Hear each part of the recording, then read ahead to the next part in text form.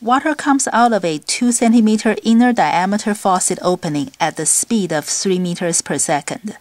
How long does it take to fill a 0.6 meter by 1.5 meter by 0.4 meter bathtub?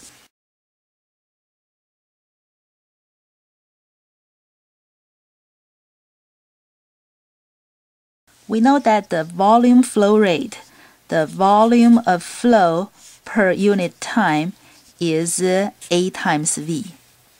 The volume we are filling is 0.6 meters by 1.5 by 0.4, and we're looking for the time. The cross-sectional area of the faucet is pi r squared. Pi r squared, and the r is the diameter divided by 2. Now I have to change it to 0.02 meters, because on this side, all the length is in meters. That's why I have to be consistent and make this meters as well.